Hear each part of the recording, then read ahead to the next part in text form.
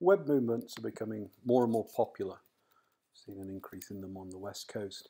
But they can be difficult to run. So the first time you run them, it's complicated as to what tables start where. So Bridgescore Plus has got, I'll show you another neat little feature here, making use of a browser.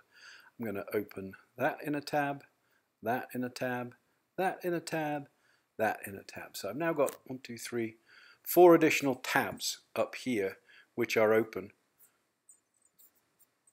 from the program. So this is the diagram for a 15 table web movement, and green is the tables 1 through 13 and then 14, 15. With a layout like this you can actually see how the boards work. So the east-west pairs are in blue, just like regular movement. They get older, they go up as they play, and after 13 they come round 14, 15. Regular Mitchell movement for east-west pairs. And the boards, as we see, they just move down regularly. So you start out with 1 through 26 at the first 13 tables as a normal 13 table Mitchell. But let's look at tables 14 and 15.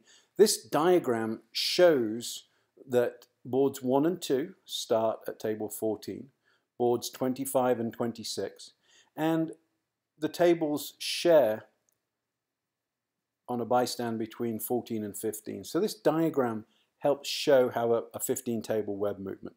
Similarly, here is a 16 table, and just so you know, even numbered tables and odd number of tables work differently. So this is 16 is an even number of tables.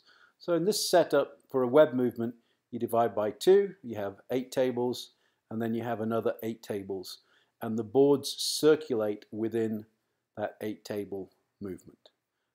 The key thing is making sure you know where boards 1 and 2 start.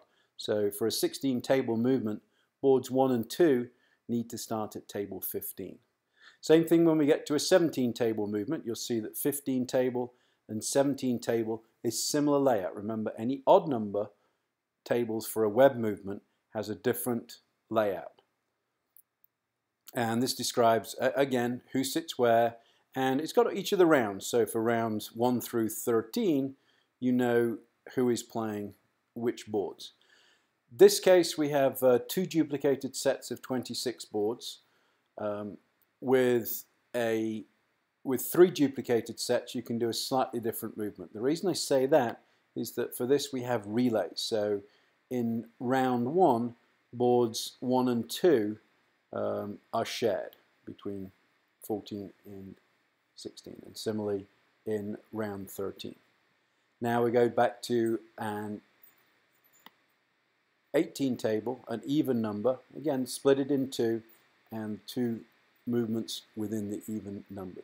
So having these diagrams makes things very useful. We'll go back to Bridgescore Plus, and Web Mitchell is the name of the movement. So what we can do here is the 15 table web movement, and we can display the guide cards for that movement. So we would print these out. It shows, you know, who sits where and what the movement is. So web movements are much easier to run, much better tools in Bridgescore Plus than in ACBL Score.